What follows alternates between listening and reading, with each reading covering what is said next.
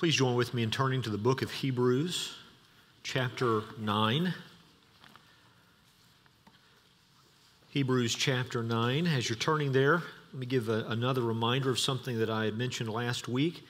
If you are a member here at Founders Baptist Church and you have not yet signed the church covenant, maybe you weren't here last week, or maybe after making a mental note, you said to yourself, I need to sign that covenant when I leave this morning, and then we go through a worship service and you forget about it and you leave.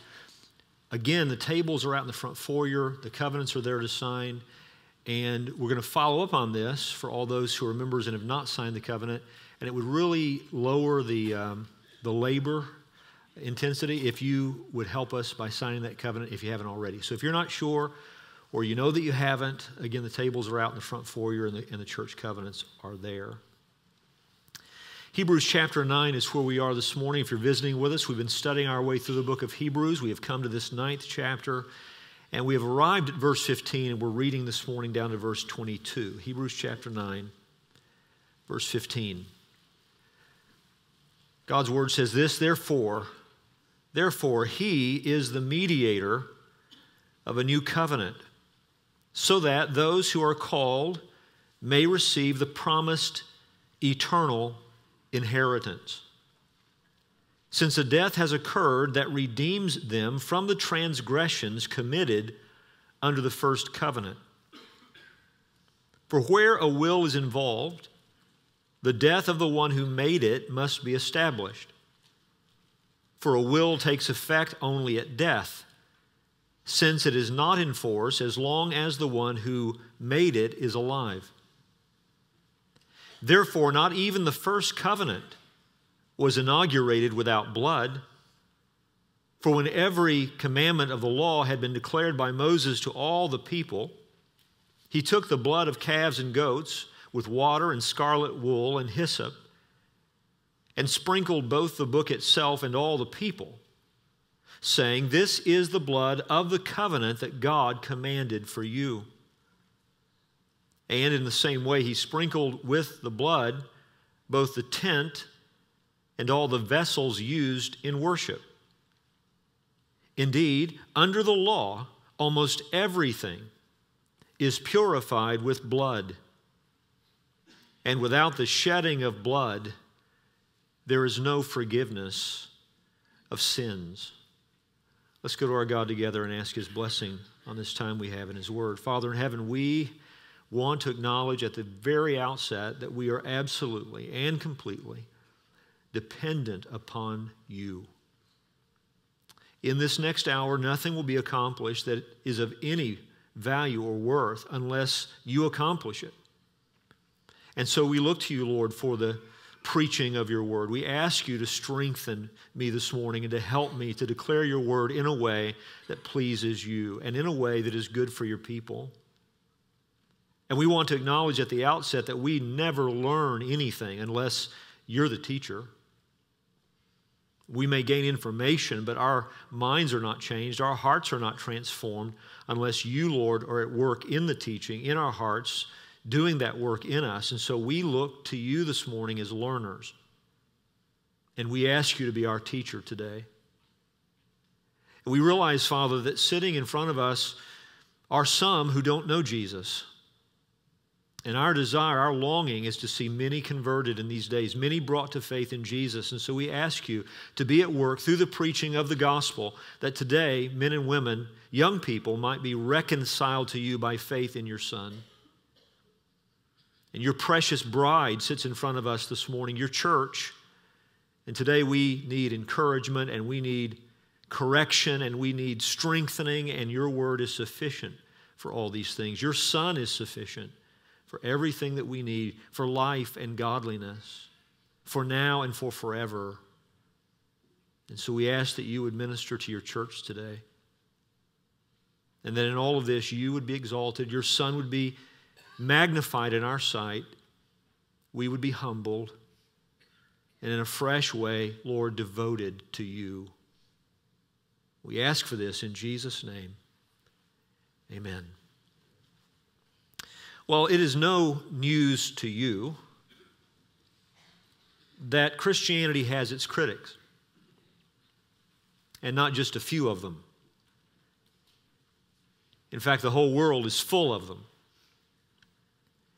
And many of those criticisms come, well, I can say it this way, those criticisms come from a number of different points of view. What they all have in common is a hatred for God. What they all have in common is a dismissal of the Bible, a dismissal of the Christian faith, but they come from many different angles. One of the criticisms that have been voiced throughout the ages is the idea that Christianity represents something primitive, something barbaric,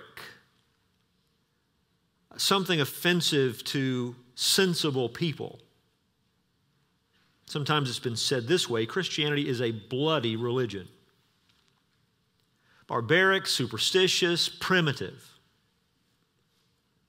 What kind of approach to God could be based on death? What kind of religion would require the sacrifice of a man to purchase the release of men? What kind of theory would have the creator of the world making an entrance into that world that he made and taking to himself a human nature and then dying on a cross? It's a stumbling block, the Bible says, to Jews, the message of the cross. It is foolishness to the Gentile world. When people talk like that, when people think like that, what they have missed, what they refuse to embrace, is the dilemma that man's crimes against God represents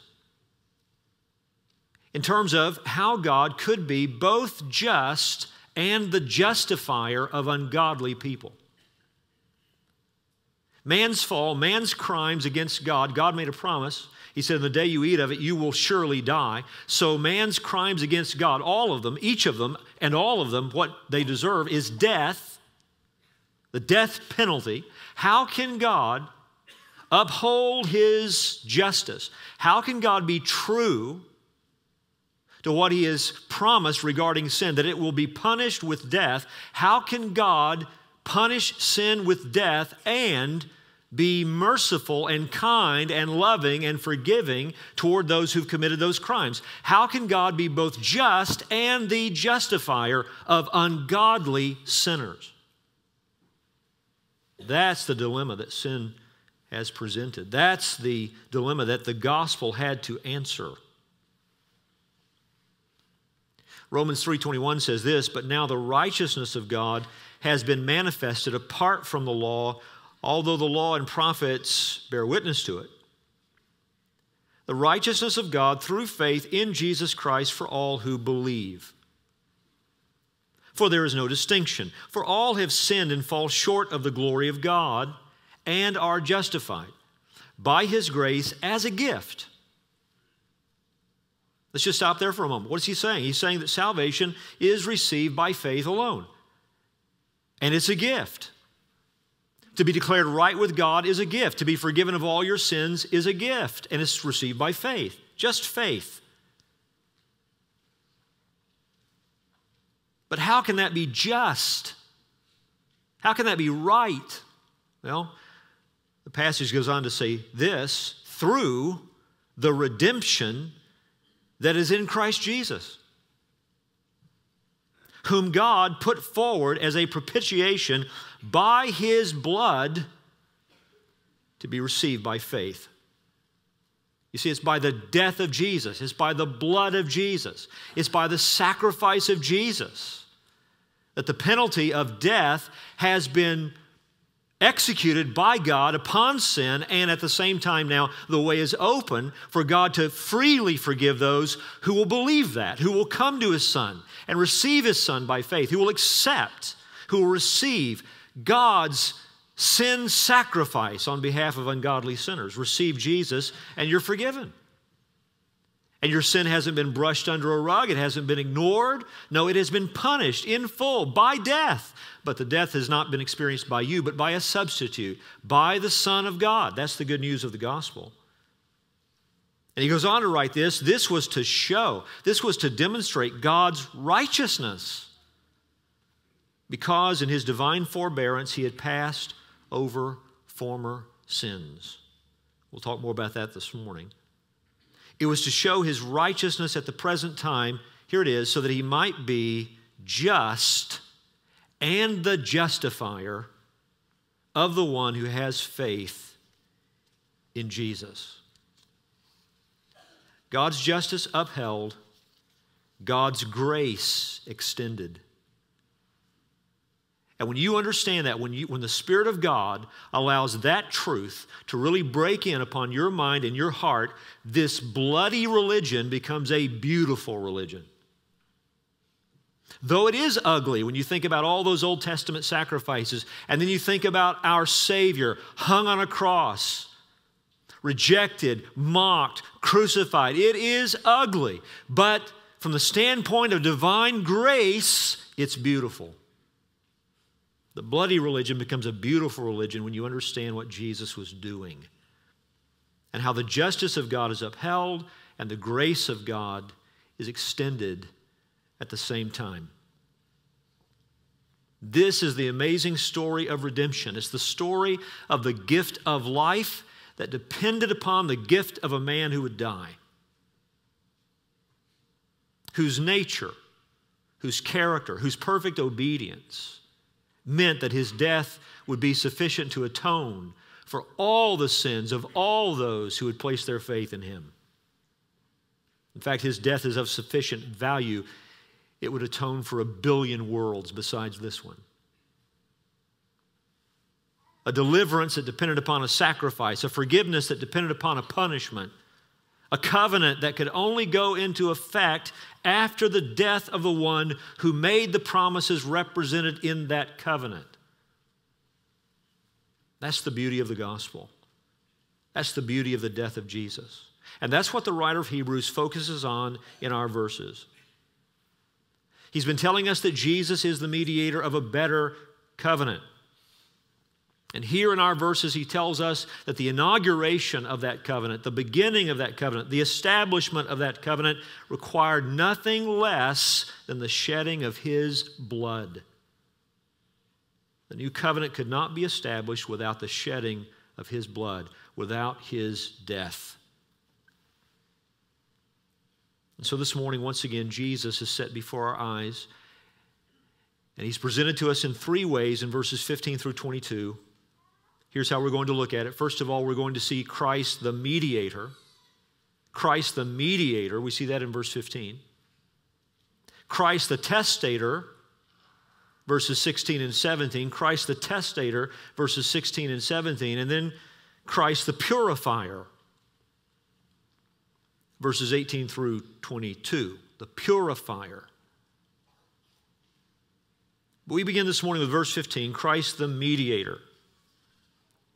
Therefore, the Bible says, he is the mediator of a new covenant, so that those who are called may receive the promised eternal inheritance. Since a death has occurred that redeems them from the transgressions committed under the first covenant. Now, we've noted several times throughout our study of Hebrews that the preeminence of the new covenant is explained by the preeminence of Jesus. It is the greatness of his person.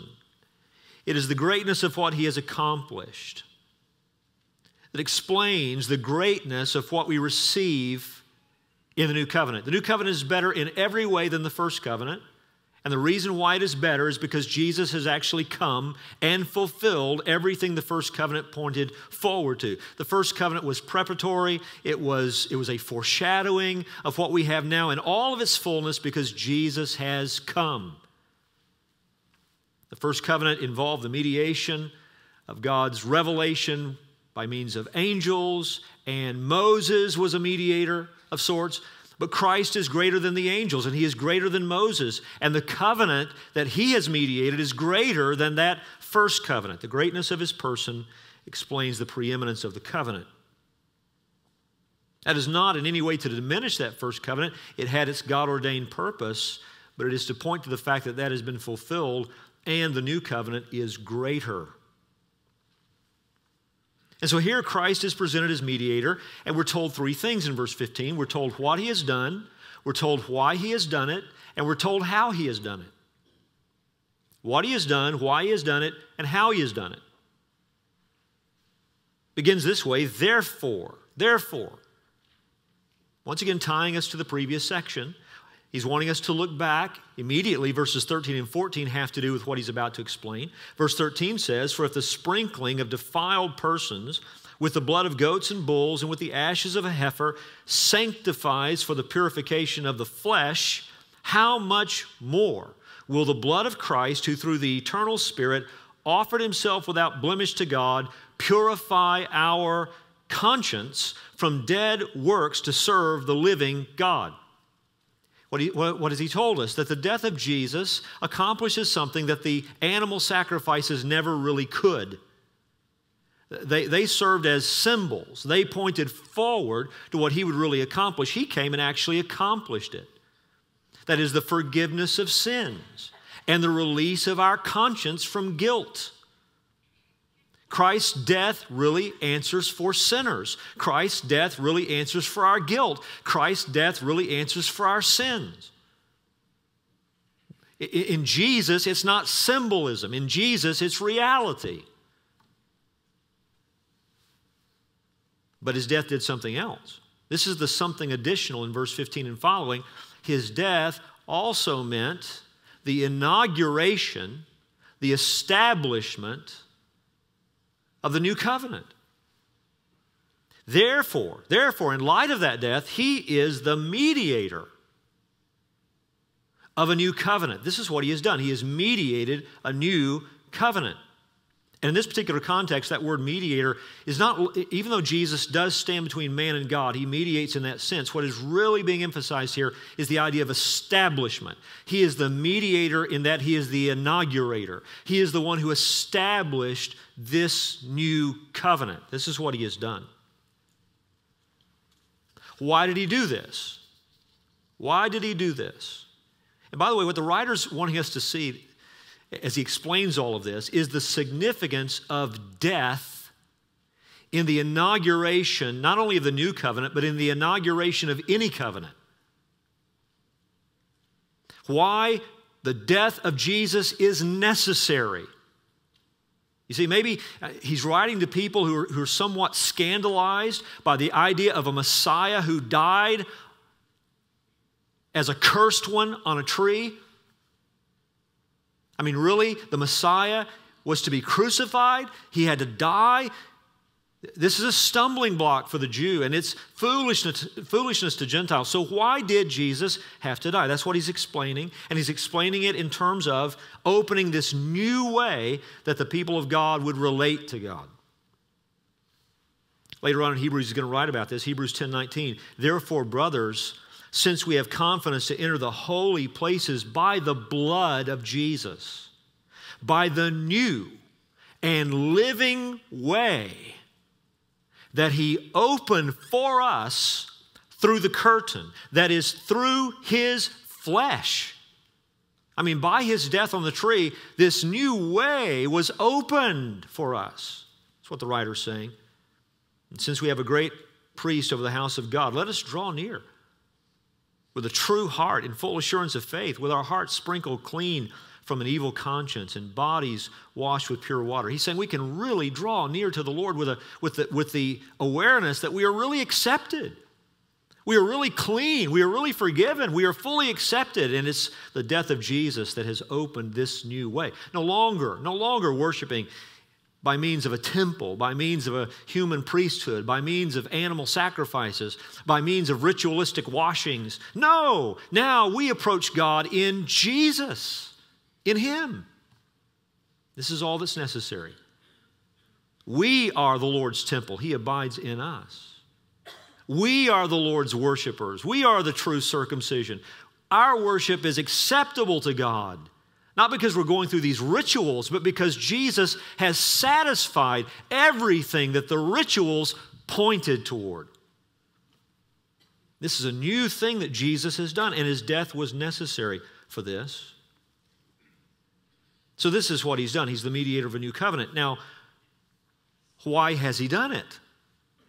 Verse 15, so that, might want to underline that, he's the mediator of a new covenant so that those who are called may receive the promised eternal inheritance. And the idea there is possession. The promised eternal possession.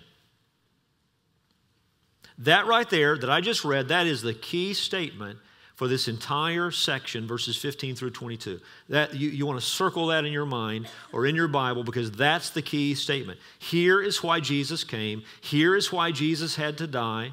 Here's what he did it for. So that those who are called may receive the promised eternal possession.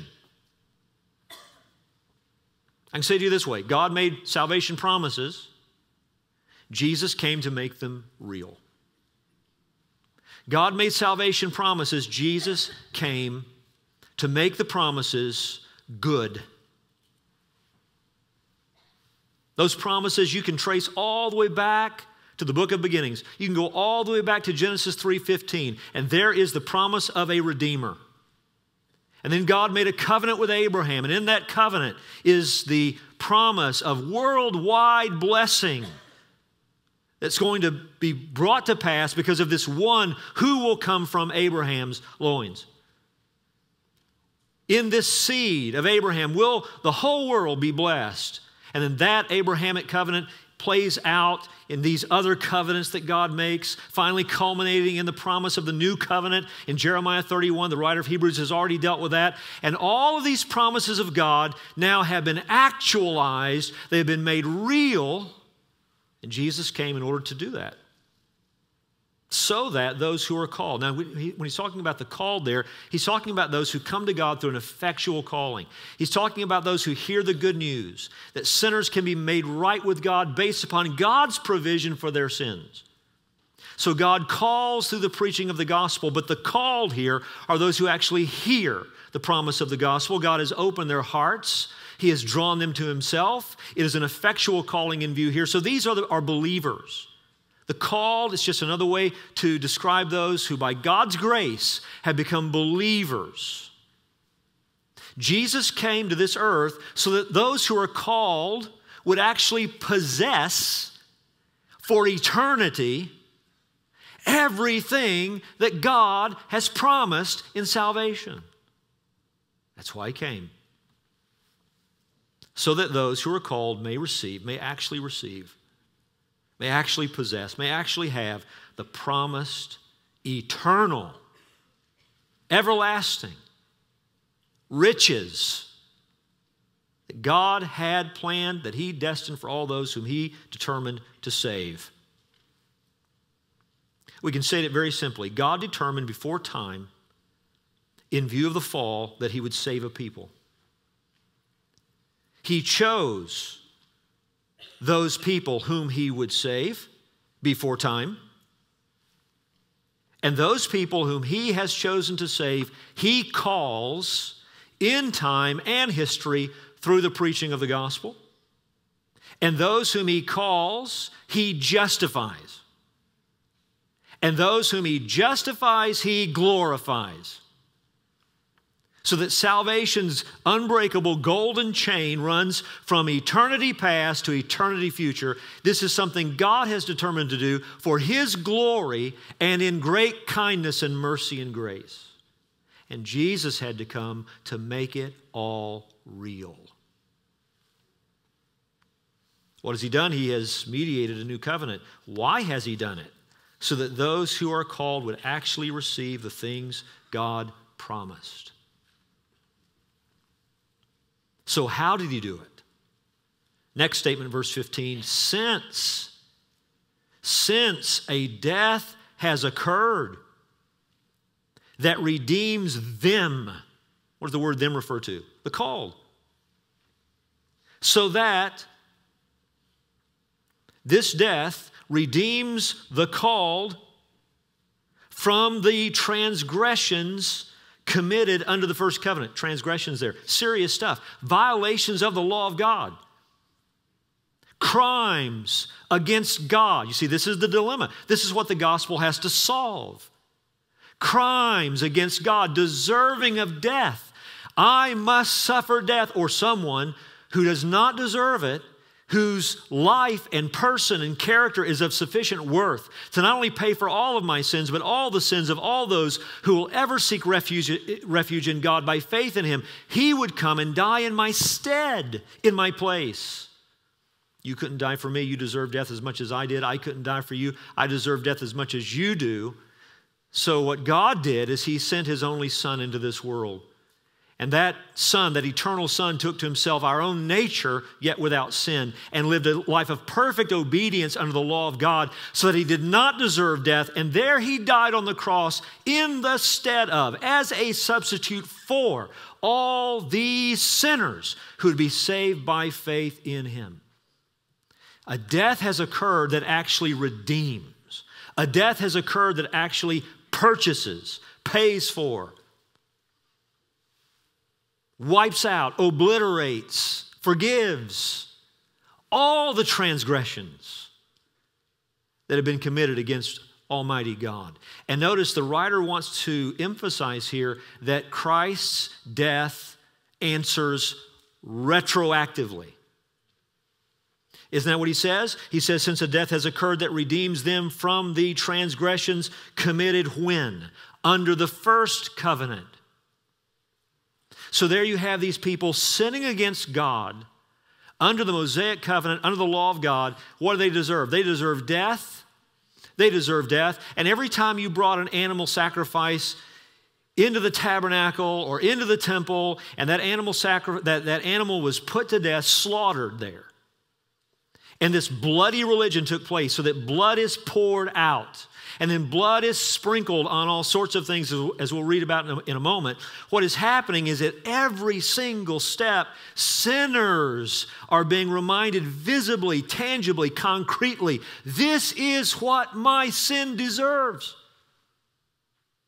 I deserve death at the hand of Almighty God, but he is willing to let a substitute answer for my sins.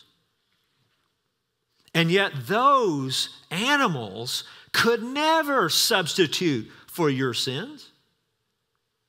So how could God justly allow you to go free when the only thing that has been sacrificed for your sins is an animal? How could God justly forgive you when the only one who has ever suffered for your sins to this point has been an animal in terms of that execution of the divine sentence of God upon sinners? How could he do this? The answer is all those animals were accepted by God on the promise of his Son. So that when Jesus came and died, he was not only dying for all the sins of all those who would trust in him from the day of his death forward, but he was answering for all the sins of all those who had trusted in God's provision for their sins backward, all the way back to the very first believers. All the way back when God clothed Adam and Eve with the skins of animals, when they deserved to be executed on the spot. All the way back to that first sacrifice, Christ's blood answers for all of those sins. What has he done? He has mediated a new covenant. Why has he done it? So that all those whom the Lord has destined to save will actually receive everything that God has promised in salvation. How has he done it? He has done it because a death has occurred that answers for all of our sins, both past, present, and future. Christ, the mediator. Second picture of Jesus we see in verses 16 and 17. And now he switches gears. He moves, in my view, and I'll just say this quickly, verses 16 and 17 are a battleground for interpreters, all right? And there are at least three different positions that have been taken on these verses. I'm not going to go into all that this morning. I'm just going to give you what I believe is here. What you have in verse 16 and 17 is a switching of gears. He moves from the realm of the religious to the realm of the legal, okay? He's going to return again to the realm of the religious in verse 18, but here he wants to give us an analogy. It's just an analogy.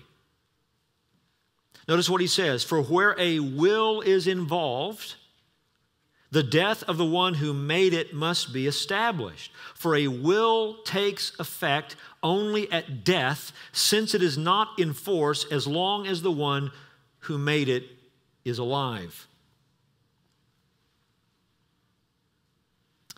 Do you see the word will there in verse 16? For where a will is involved. It's the Greek word diatheke. It's the same word translated covenant in verse 15. That's why you have this debate around these two verses. Is he talking about a will, as in a last will and testament, or is he talking about a covenant?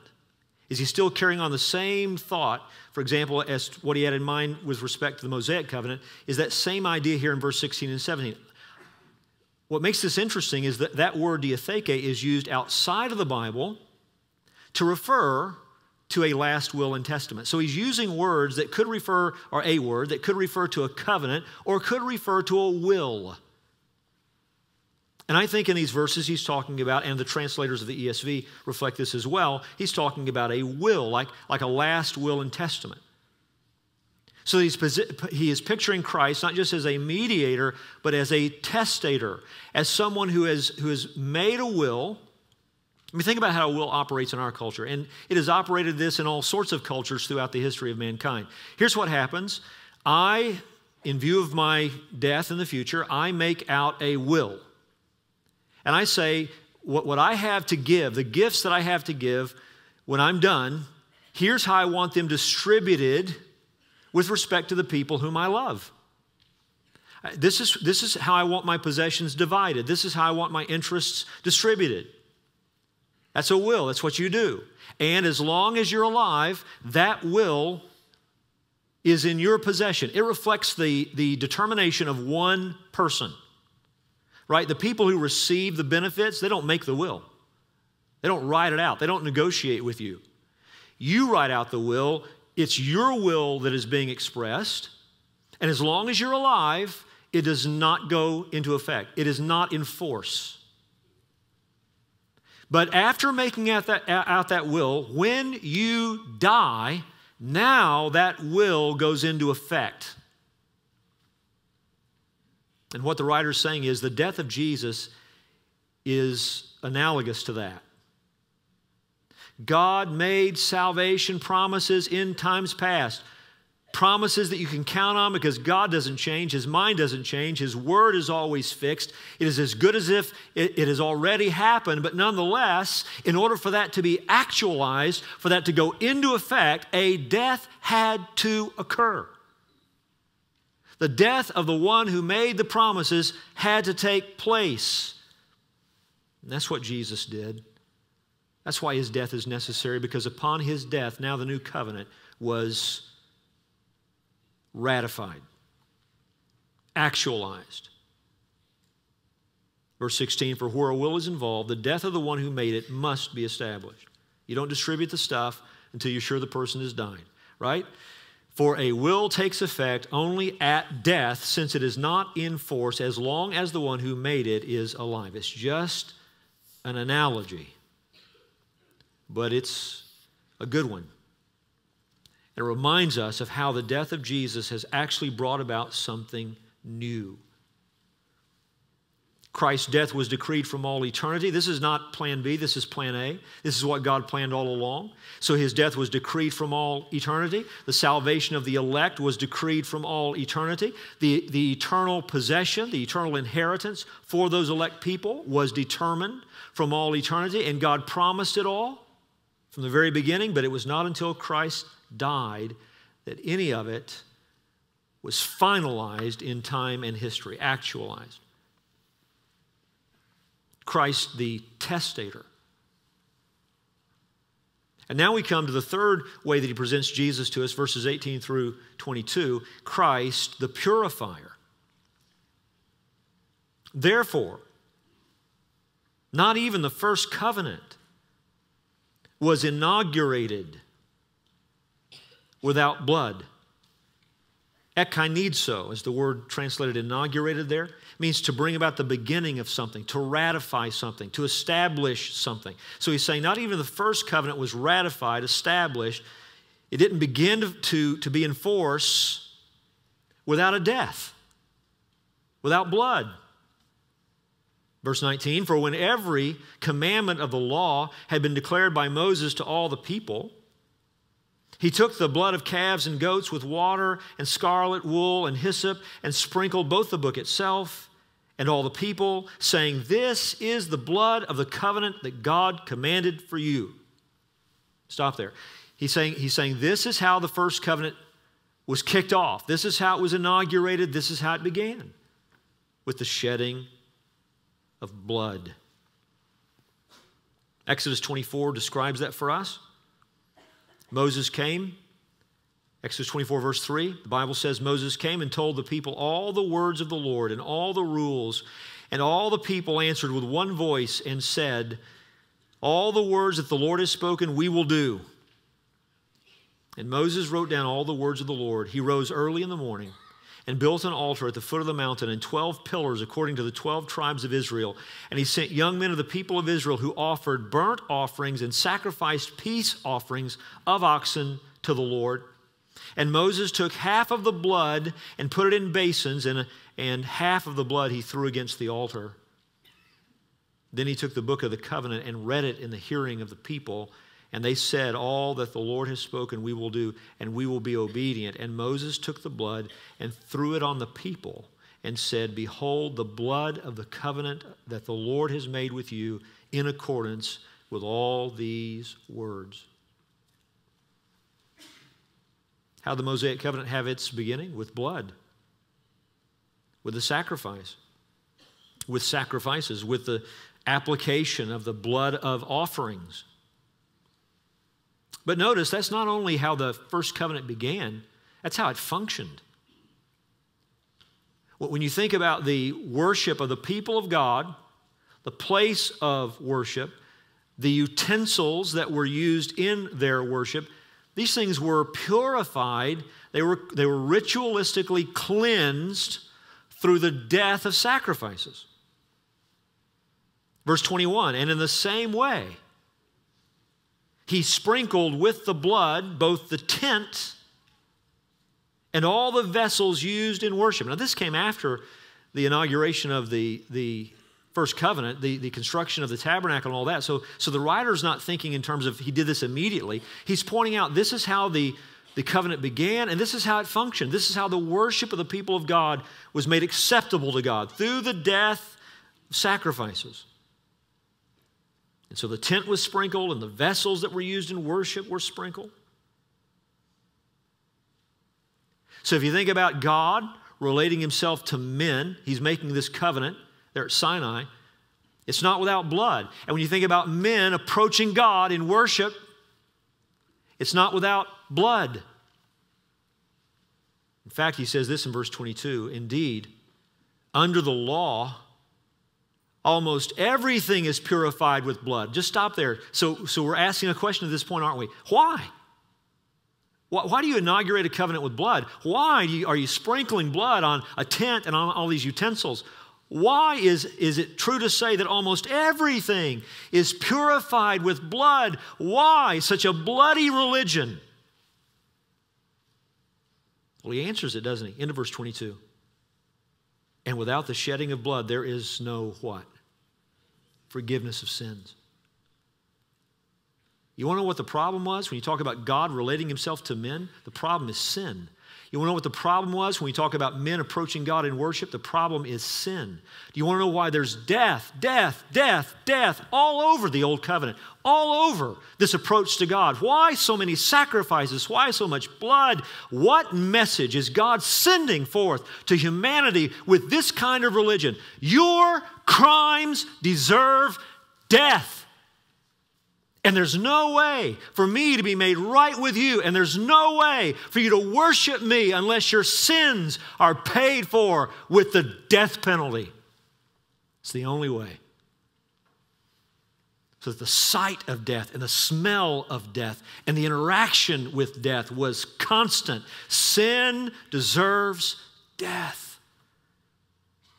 And the life of any living creature is in its blood. And so when the blood was shed, it speaks of the penalty of death.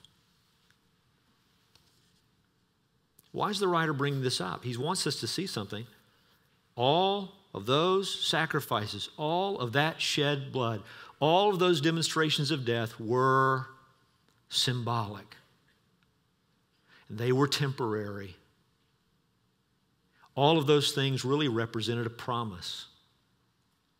A promise that someone is coming whose one offering of himself will answer for all these crimes, for all these transgressions, for all these things that stand as a barrier between man and God. God will uphold his holy justice. Your sins will not be ignored. They will not go unpaid for. But this same God will demonstrate his great mercy and grace and love in that he is willing to take his own punishment upon himself in the person of his Son and take your place, stand in your stead, and experience his own wrath upon himself in the person of his Son so that you can go free.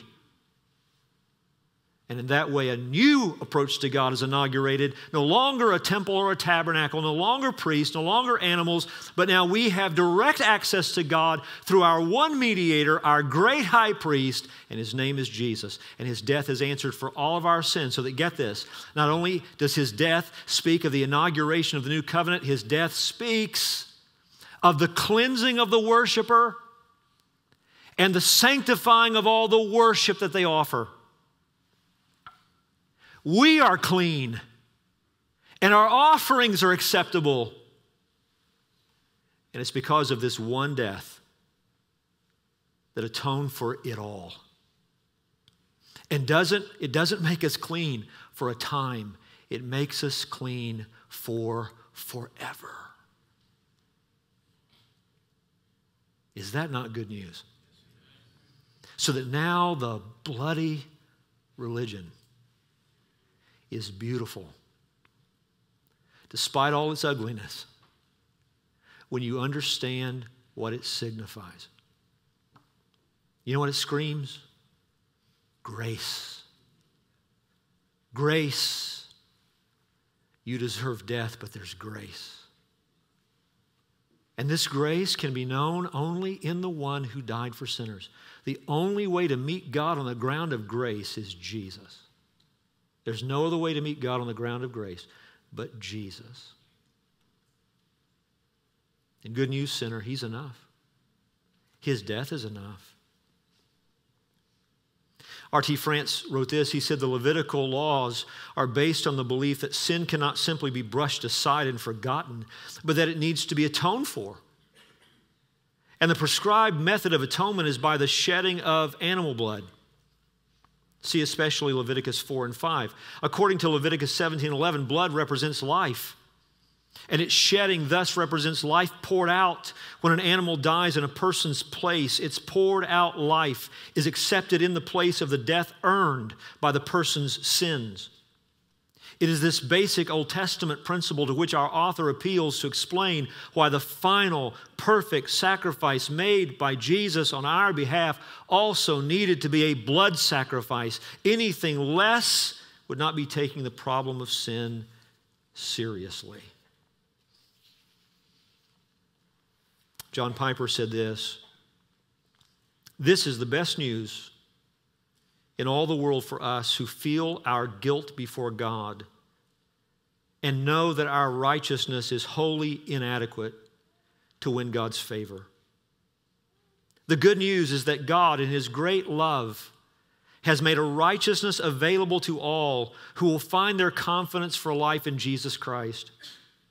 We cannot work for this gift so as to earn it, merit it, or deserve it, but it is there for everyone who hopes in Christ." Romans 4 and 5 make this plain. "To the one who works, his wages are not reckoned as a gift, but as his due. And to the one who does not work, i.e., does not try to earn, merit, or deserve God's gift, but instead trusts Him who justifies the ungodly, his faith is reckoned as righteousness." The good news is that there is free acquittal for the guilty who stop trying to impress God and men, but instead rest in Jesus. There's no human drug or salve that can ease the conscience of the guilty like this truth can. Oh, how I hope you take it for yourself and set out from this place with Christ clean today. That's my prayer for you, my friend, that you would set out from this place with Jesus and that you would be clean because you have trusted in Him. You have rested your whole case for acceptance with God.